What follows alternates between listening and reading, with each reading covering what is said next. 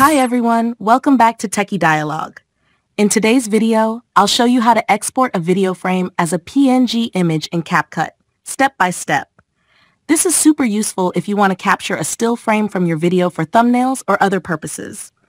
If you're new here, don't forget to subscribe and hit the bell icon so you never miss a tutorial. Let's dive in. Step 1. First, open CapCut and load your video into the timeline. Drag and drop your video onto the timeline. Then position the playhead exactly on the frame you want to export. Step 2. Now look above the preview screen. You'll see a small menu icon.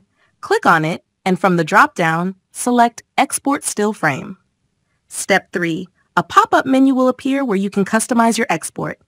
Here, you can rename the file, choose the folder where you want to save it, and select the resolution and format. Make sure the format is set to PNG for high-quality images.